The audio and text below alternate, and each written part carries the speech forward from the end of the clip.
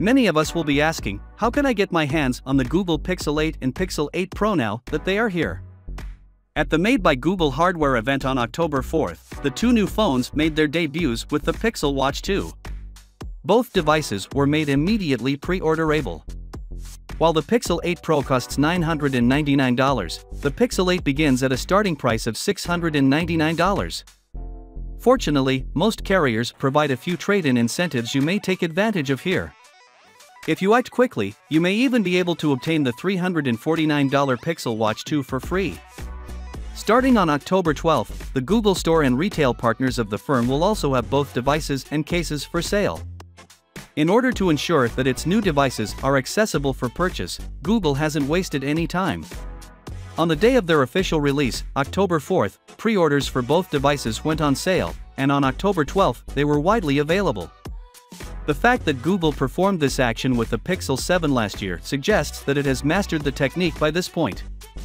What are you waiting for, then, if you're looking to upgrade to a Pixel?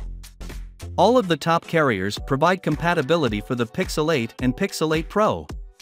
The details you need on how to get them are provided below. We now know the entire pricing for Google's new versions since both devices are official.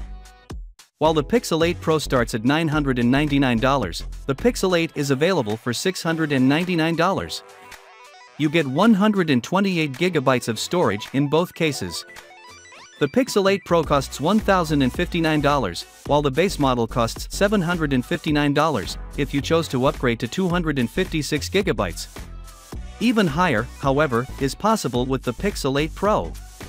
The price will increase to a respectable $1,119 for 512 GB of storage, and to $1,219 for 1 TB. Due to the fact that the Pixel 8 and Pixel 8 Pro seem to be the finest phones Google has ever made, there are a number of reasons why you should pre-order the devices. To get an idea of what we think thus far, read our hands-on reviews of the Pixel 8 and Pixel 8 Pro here.